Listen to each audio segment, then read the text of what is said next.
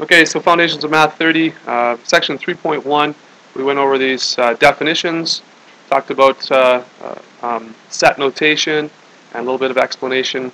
So that's another lesson, but I'll do question number 1 with you here. Many of you have done this, and this might be easy, but let's go through it together. So, love this name, Imelda. Imelda drew the Venn diagram to the left, okay? And that Venn diagram looks something like, let's go back. Alright, so here's the Venn diagram that she drew, assuming that's a she. Imelda described the sets as follows. C is produce, okay? So C would be the what kind of set? What do you call this set? The what? C is the what?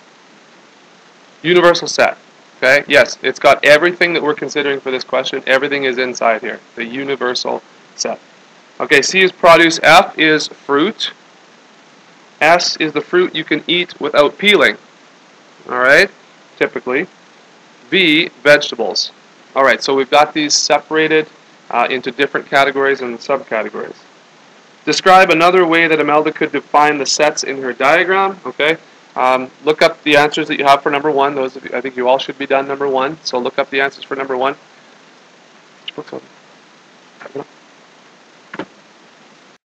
So another way we could have separated these was by color. Okay. Now would you keep the same groupings or would you have to rearrange them? Okay. You'd have to rearrange them. Okay. Now the question says describe another way that she could describe these sets that she's already made in her diagram, the sets that are already made. So does anyone, sorry? The back rearranges them all? Okay. Did anyone call these sets something different? Because that's what the question seems to say, so I'm just wondering if anyone says that. Okay, that's a good, yes, that's good. F could be food that she likes. V could be food she doesn't like. Okay, all right. What about anything else? Anything else that's kind of common here that's named a little bit differently? Or you can make something up. What about V versus, this F or this S? Are all these grown in trees? Let's see. Most of them. Pineapples grow in trees? They're on the ground, aren't they? So that's close. What about garden? Grown in a garden? Almost. Well, that was everything except for one, I guess. What about grown in a garden? Peas, carrots, potatoes, beans, corn. Right? Could you grow those in a kind of a North American garden? I guess. And these maybe, maybe not in Canada. Maybe you could grow these in Canada. Maybe not. So anyway, so I want you to think about it that way. Okay. C. Why does it make sense that S? Okay, what does this mean? S with this little sign F. What does that mean again? Zach, you remember what that means? No? Did you write that down in your notes? Not this one? Okay. Why don't you look on the same page in the book there? Let's see if it's there. In the summary. Okay, it mentions it, but it doesn't write down the symbol. So where's that symbol? Go back. Okay. Did you get 1C, Zach? Okay, well that's the one I'm on. So what is it? What did you put there for 1C?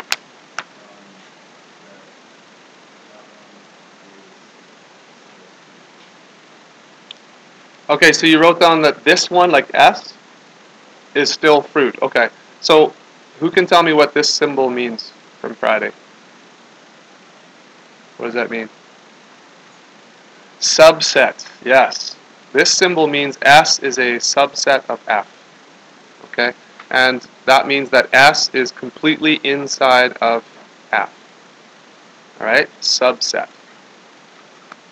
Okay. D, list the disjoint sets if there are any. Okay, what are disjoint sets? What does disjoint mean? Volunteer side, Josiah? Nothing in common. Okay, so in a Venn diagram, that would look like two circles that wouldn't have any overlap, right? So what are two sets that are disjoint here? Sorry? S and V, yes, that's right. These don't have anything in common right here. There's no overlap at all. Is there another answer there? Yeah, V and F, right. So just circles that don't touch each other, don't overlap at all. Okay? Those are called disjoint sets. Alright, E says, is F prime equal to V? Is F prime equal to V? Now remember, F prime is kind of the complement, right? So what does this mean? That means what? Complement. Emily, what does that mean? You remember? What does the complement mean?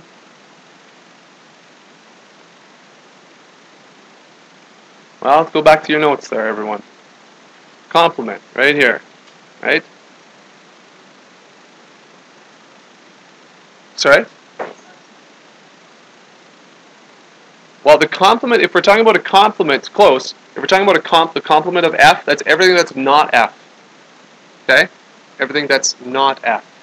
So if we've got F here, this circle right here, the complement of F is everything that is outside of that circle, but still within the universal set, right? So it's peas, carrots, potatoes, beans, corn. Okay? Now it says, is F prime equal to V? So is this true? Is this the exact same stuff as this? Yes. Yes, it is. Okay? If there was something out here, like, what's not listed? Squash. Okay? Let's say that something, another vegetable or fruit was out here, then this would not be true.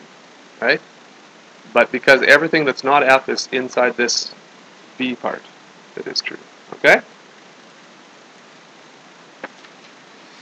Alright. F says determine n of V. Okay, so if we go back to this, let's go back to the question here. So determine n of V, right here, which means what? What does that n, what does that little n mean? Jessica, what does that mean? Remember? Yeah, the number of items in V, right, and the number of items in F, and the number of items in C. So what is n of V? Well, 1, 2, 3, 4, 5. N of V is 5. What's n of F? Jing, what's n of F? It is, yeah, 1, 2, 3, 4, 5. And what is n of C? 10. Yeah, it's 5 plus 5. That's everything inside of C is 10. Okay? Pretty easy stuff? Yeah? Okay. Alright, I want to challenge you guys. When we do a lesson, I'm going to ask you sometimes, I might not ask you as many questions as this every day, because we'll be moving on to the next lesson most of the time. But I do want you guys to be able to remember some of the things that we actually learned in the lesson before. Okay? That's the goal. And if you don't know, make sure you go back to your notes and look. Go back to your textbook and look. And if we go through a question, certainly look at your answers, right? Help yourselves out here. So I just kind of want to get you into a little pattern here, okay? And finally, list the elements in S prime. So S prime, or the complement of S, okay? So the complement of S would be everything that's not inside this circle. And when it says list, you actually have to write the names of the items. If it says the number of, you just have to count them, right? So if we're listing S prime, you should have it written kind of like this. Remember, equal sign and then the braces. Alright, so those are called braces. And you would list all of them that are not in S. So all of these right here and these right here. Oranges, pineapples, bananas, etc., etc. Peas, carrots, potatoes, beans, and corn. And brace. Okay? Any questions about number 1? No? Alright. Alright, I know some of you weren't here, and I know half the class is still not here. But they, they'll be responsible for this material as well. So, those of you that are done this this assignment right here, 1, 2, 4, and 13, because I'm going to give you a little bit more class time here. If you are done, I do want you to do another question, and I'll let you pick. Okay, so pick one.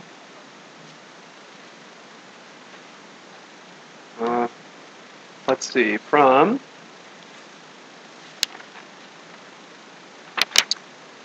let's say anything from 9 to 20. 20 is kind of a more challenging one.